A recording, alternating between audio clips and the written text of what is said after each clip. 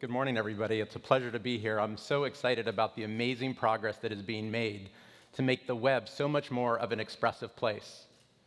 Of course, we all want to have great tools that are going to make it easier for us to take advantage of all of these latest capabilities. And since the beginning of the web, we've made it our business to make such tools. Many of you probably rely today on such tools as Photoshop, Illustrator, and Fireworks to create the core graphical assets of your web creations. And Dreamweaver, of course, has become the market-leading all-in-one web production tool. In fact, this morning, I'm pleased to let you know that we are releasing a subscription update to Dreamweaver CS6 that adds important new capabilities for HTML5 tags and integration with Adobe Edge Animate, as well as a bunch of other features. But the latest interactive capabilities of the web, the kinds of things that Kevin was showing you this morning, and the explosion of the devices that he was describing have really changed the way that you work and made a lot of complexity. It's gotten really hard now to deal with all of the intersection of these devices and these capabilities, and in many cases, you're relying upon a patchwork of tools that, in many instances, just have not yet caught up to your needs. The modern web needs modern tools. We've gone out over the past couple of years and spent a bunch of time talking to many of you to try to understand where your pain points are and what would make things fun and easy again to develop on the web. Today is a key milestone in that collaboration that we've begun with you, and I am incredibly excited and proud to introduce to you Adobe Edge tools and services. We've started fresh in developing these new tools and services and have really taken a new approach to our own development. We've built them from the ground up, and we've worked hard to make it so that they are really enjoyable and fun to use and easy to use in creating expressive content and applications that really leverage all of the latest capabilities and the reach of the modern web. In fact, some of these tools and services are themselves built entirely on web technologies. As we set out to build these tools and services, we thought to ourselves, wouldn't it be great if we had a set of tools that were optimized to create mobile-ready content for the web and for applications? And wouldn't it be great if we did them in a way where each tool was focused on an individual task so that each tool would work well individually, but these tools could also work really well together, and importantly, they could be mixed and matched with other third-party tools and services that may not be from Adobe. And we also thought it would be critical as we design these tools to make sure that they improved productivity, but did so in a way that did not hide the underlying code of the web technologies being used.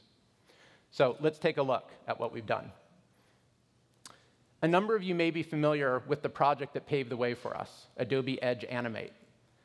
Edge Animate began about 2 years ago as an experiment in standards-based animation. We wanted to see what we could do to make it easy and more accessible for designers to take advantage of these latest motion and animation capabilities that had come onto the web.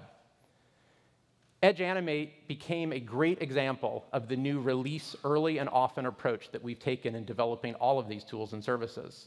We've gone through many public previews over the past year, and we've received a wealth of feedback from all of you in the community that has been instrumental in shaping our development of this tool.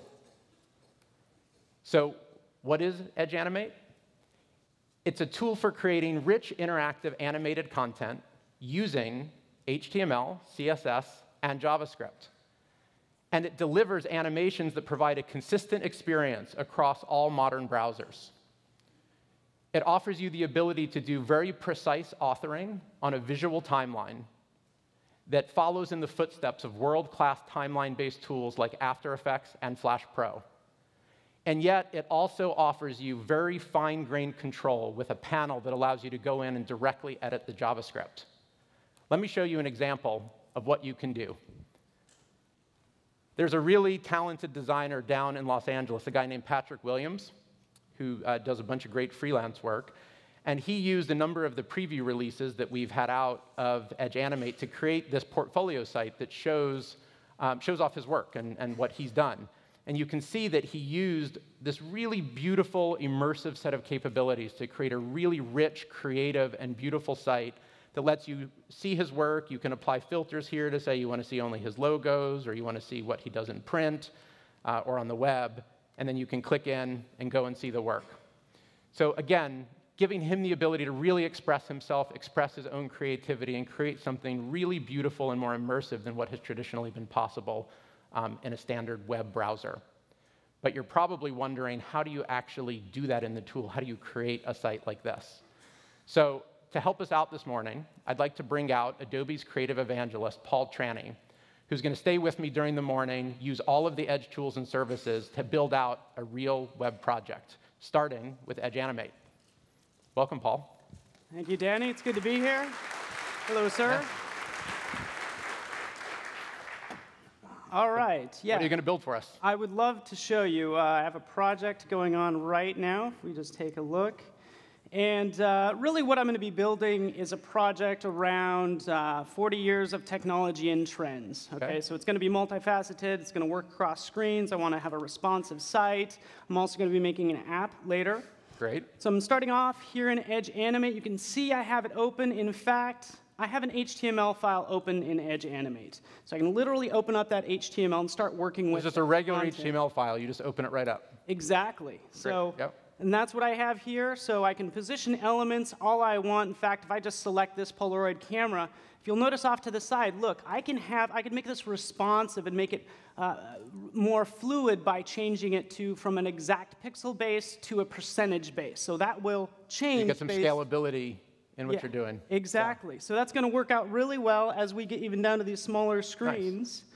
So I'm just flipping that switch there, and I can start to animate this content.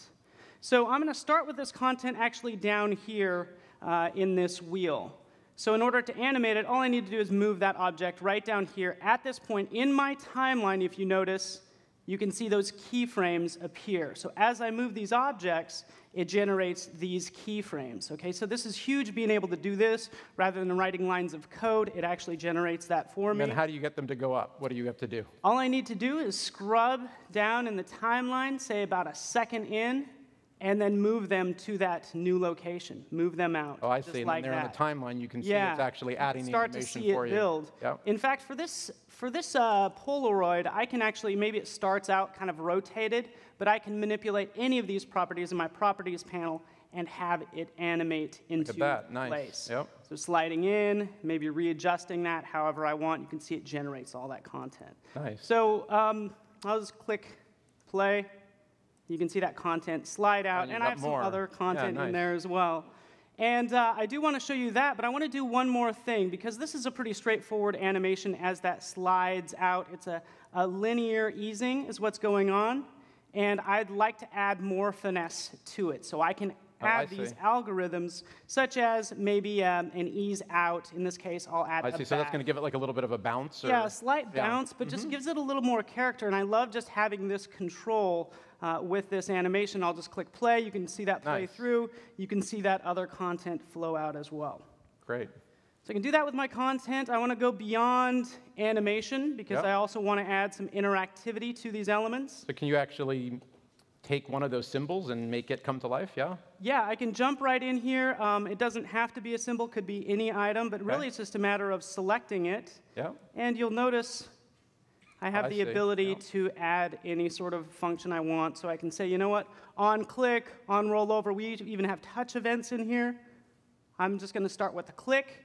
And you jump in here, and this is now a JavaScript panel. Yeah, so you'd write, and maybe, I don't know, maybe some of you would write, I don't know what you'd write in here. You'd write something if you don't know JavaScript. Nonetheless, what you could do is you could use these code snippets off to the side. And this is a great place to start. So you can either write your own JavaScript, or you can use these pre-built snippets, depending on your level of ability. And there's even some error handling in case you are writing your own or even modifying what's there. All right, so with that in place, I'll just run it. And again, I'm just running this content in a browser. It's an HTML page that I was just working on. You can see that content animates out. I can click, and then it generates a photo of Danny. Look at that, like that. Paul. Do I still have a job? Pulling surprises on me. All right. From my olden days, huh? Yeah, so it's helped me out a ton with this project. Beautiful. You're going to be seeing more of it as well. So. Great. Thanks, Paul. Beautiful.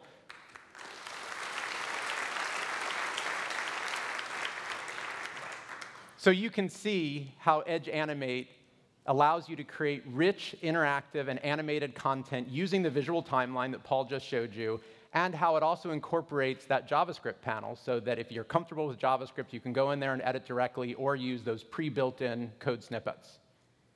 So after more than 2 years, 7 preview releases, and more than 500,000 downloads, it gives me great pleasure and pride to introduce to you this morning the release of Adobe Edge Animate 1.0.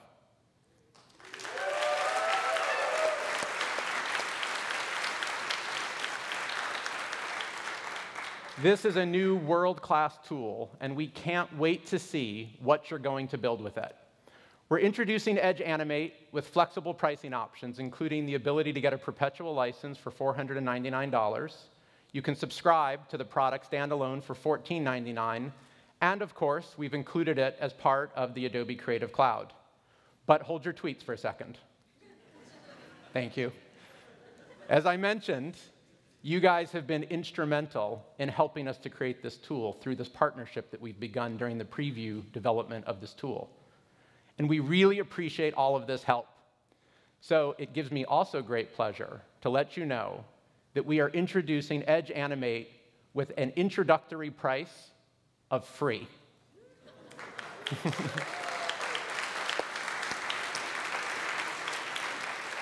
We'll have details at the end of the keynote on how you can get your free copy. But we want everybody, whether you're here on the stream or anywhere in the world, go get your free copy of Edge Animate. Give it a try. Go do some amazing work and show us what it is that you can create.